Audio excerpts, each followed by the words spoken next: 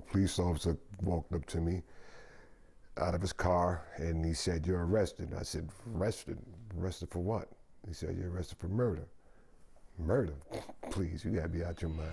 That 1977 arrest for the murder of Emma Krapser in her home was just the latest blow to then 18-year-old Dewey Bozella, at the time a trainee of world boxing champ Floyd Patterson. When he was a child, Bozella's father had killed his mother, and 2 of his brothers were later murdered. But a month after Bozella was wrongfully arrested for murder, he was freed due to a lack of evidence. I ain't got to worry about this no more, how wrong I was. 6 years later, he was rearrested. 3 men who'd made deals with prosecutors claimed at trial that Bozella had done it. I got sentenced 20 years of life, but not one single shred of evidence that said I committed the murder. He was sent to Sing Sing. He found a mentor, an imam. He got his GED and started boxing again, eventually becoming Sing Sing's light heavyweight champion. And in 1989, 6 years after his conviction, because of me not having a jury of my peers, my case was overturned. He was offered a deal if he would admit guilt. All you got to do is just sign a piece of paper and you walk right out the courtroom. And I said no. The verdict? Not one single shred of evidence. And I got sentenced 20 years to life again. After serving almost 20 years, Bozella learned about DNA evidence.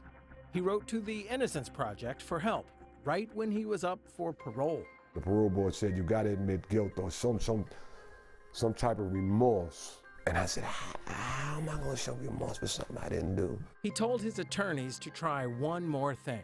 Go talk to the officer that arrested me.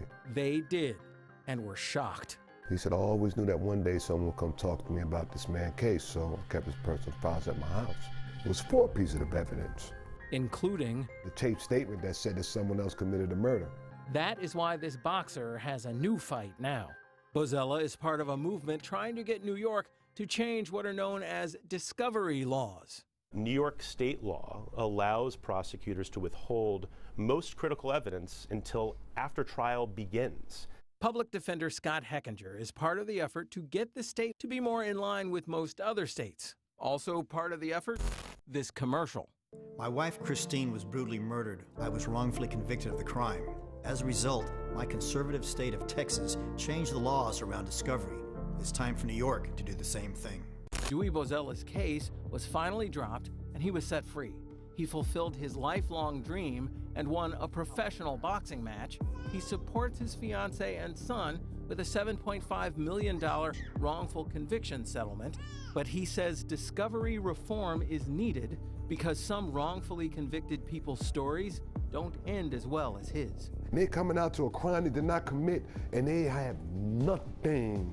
That's why they need to come clean with the evidence.